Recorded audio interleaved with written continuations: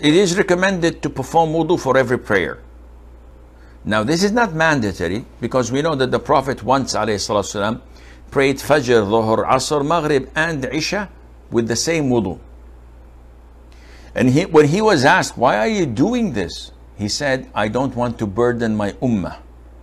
So if he were to order us to perform wudu for every salat, that would probably be difficult for some of us. But if I prayed Asr, and soon after is Maghrib, and soon after is Isha, and my wudu is intact, why would I pray? Why would I offer a new wudu? Especially when it's cold. There's no need for that.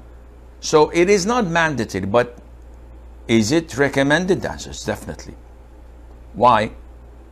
Because with every wash, with every drop that falls from your face, from your arms, from your feet, Allah Azza wa Jal erases the sins that you've committed with these organs. So definitely it is means of purification.